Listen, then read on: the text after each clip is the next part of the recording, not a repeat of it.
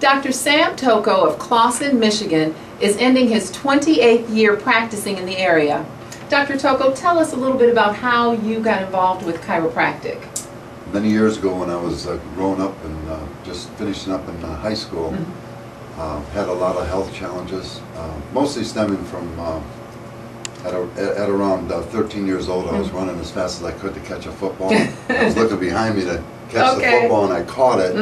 And as I caught it, I turned around and met a telephone pole full speed head first. Wow. And then right after that incident, just before I was 13 years old, I began having lots of health problems. But I didn't realize at the time where they were coming from. But after that, I think for the next year, I wasn't a normal child anymore. I actually stayed home, had migraine headaches, and then from there it grew into problems mainly throughout my whole body, including grand mal seizures. I began having at age 15. Wow. And ended up having them for about 12 years, from age 15 to age 27. Okay. Then I had another chronic health challenge with chronic tonsillitis condition that actually caused me to miss about 2.5 years of work out of 5.5 years of work at General Motors, because every month it would swell shut to where I couldn't even hardly eat or do anything. But I was afraid to get a tonsillectomy, because I couldn't imagine somebody going down my throat with a knife and taking part of my throat out. So I actually made, and we can make 4 tonsillectomy surgeries only to cancel them all, because I couldn't live with the thought of doing that. Wow. And then had several car accidents as I started approaching my 20th year of life. And also played football for 2 years in high school and 1 year in college. And as time went on, was becoming very unhealthy. And I was speaking to, at the time, my girlfriend's mother, and I was telling her about all of my problems. And then she made a suggestion that I go see her chiropractor. And your response was what? Right when she said it, I told her that I wouldn't waste my time in the quacks. Really? And I really believed I was speaking the truth. Until very calmly she looked at me and asked me what I knew about chiropractic. And then I hesitated. At the time it seemed like a long time, because I was trying to get out of this uncomfortable situation. But then I just told her the truth, which I didn't know anything about chiropractic. And you know what, that brings me to my next question. Why should someone consider chiropractic care as an important part of their health and wellness regimen? Most people, when they think of chiropractic care, and I, as you said, I'm ending my 28th year of practice. I actually travel around a lot, and I talk to people wherever I go, and I hang out at health and wellness events.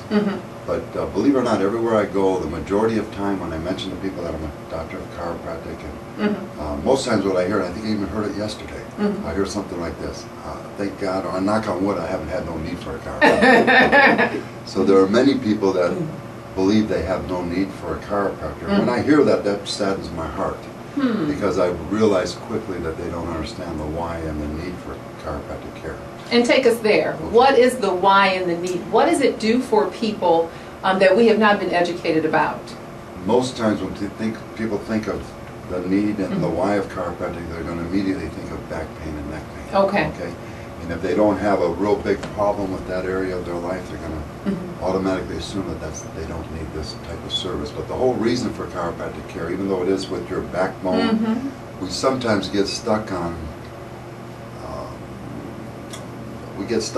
superficial understanding. So we're thinking about bones, and we're thinking about helping bones out. But the real truth about spinal columns and bones is the fact that the reason why you would want to be concerned about your spinal column is what's within it. And what's within it is your central nervous system. Your whole life goes through the center of your spinal column and then out from within your spinal column to allow for your brain and nerve system to control and coordinate all the parts of your body and allow for you to experience and express your whole life. So when the spinal column is appropriate, and that means 2 huge things, it's going to do a great job of housing and protecting your central nervous system. And then you're going to have a good experience, or the best experience and the best expression of your life. So it's almost like then you're being proactive, and then you're also kind of taking care of things that you may not even know are a problem at the time.